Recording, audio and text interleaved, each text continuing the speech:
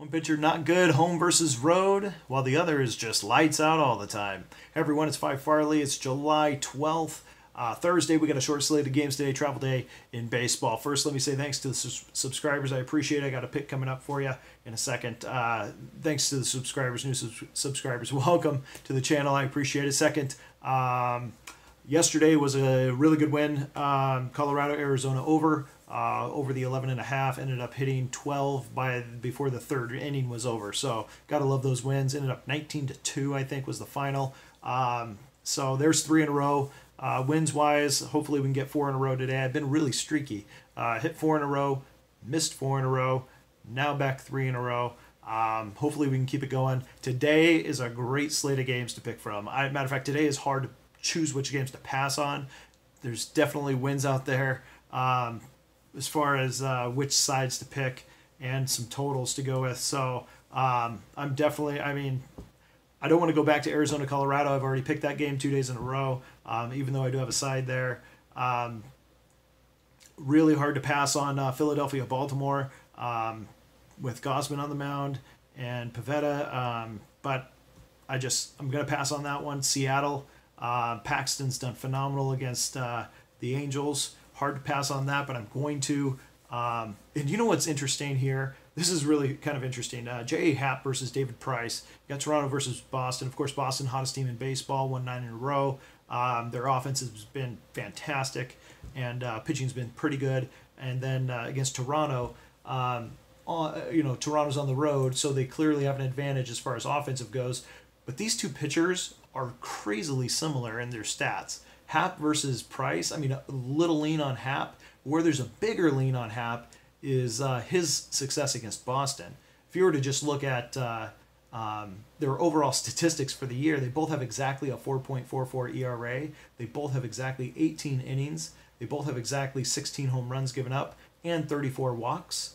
They are within 4 innings of each other, total innings for the entire year, and within 14 strikeouts of each other. One has a 10-5 record, J.A. Happ, and then David Price has a 9-6 record, one off from the other. They have extremely similar histories as far as the season goes, and then going into this game, both are coming off 2 poor outings, one of which is New York in common. The other was Kansas City for Price and Detroit Tigers for J.A. Happ.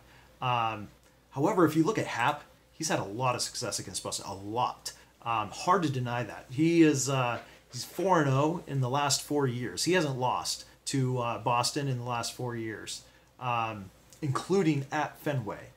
This year he has a 1.29 ERA. He's gone 7 innings, 4 hits, 1 run. But if you look back at the last 3 years, it's even more impressive. 3-0 at Boston in Fenway. He's got a 1.98 ERA, 4-0 in 8 starts. Like I said, over the last 3 years, so total 9 starts, and still 4-0. That gives you some idea, though. There's 5 no decisions, of which some of those equate to losses, of which he had nothing to do with. But he has held the Red Sox to their offense completely at bay. Really interesting to see what will happen today. Good value over on the Toronto side. It would be hard to back their offense, though, just in how they've been hitting, which is the bottom third of baseball. So I'm passing on that one. Moving on to the game I got for today, and I kind of hate to do this because this is probably the easiest one as far as where the line is at. But I got to take Blake Snell on the road. We're still getting great value at -120. It opened up at even. I wish I would have got it then. But it's moved up to -120. A lot of big money's coming in on Tampa Bay. It is kind of the easy pick to take. Tampa Bay's been on fire. I will say the Twins are on fire, but when you dig into that, why they're on fire, it's because they just faced Baltimore and Kansas City, the 2 worst teams in the AL. Arguably, you'd have the White Sox in there, but as of late, those are the 2 worst teams in the AL. They faced them at home, so they won 6 of 7. Their offense puts them in the top 5 here in the last in July, but that has to do with facing those 2 pitching staffs that have given up more runs than anyone except for Chicago in the AL. So don't let that deceive you. Before that, they lost 11 of 13 games. That's Minnesota. That's the Minnesota we're used to. So here we are at home. They're 26-21. That's great. Tampa Bay 22-27 on the road. Blake Snell, this is his first time pitching in Target Field. Here in his second season, first as a starter for Tampa Bay. Well, he did have some starts last year, but it is his first time pitching, though, in Target Field. He faced Minnesota earlier this season down in Tropicana, 7 innings, 5 hits, 1 run. He won that game, 1.29 ERA. But no matter how you slice Blake Snell, he's been fantastic. The only thing I'm worried about is he does get a lot of walks when he's on the road. He's got a 3.08 ERA. The past 30 days, though, a 1.6 ERA, 4-1.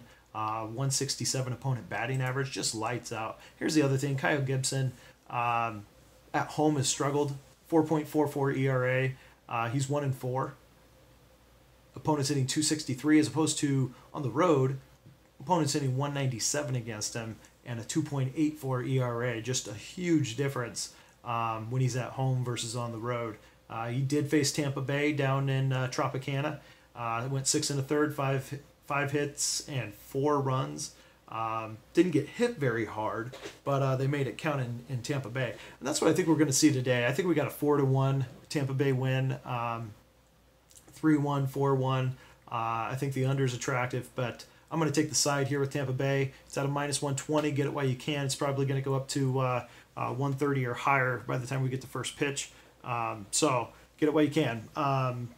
Right now we're at about 90+% of the money going in on Tampa Bay. So, yep, there you go. Good luck, everyone. I'll see you again soon.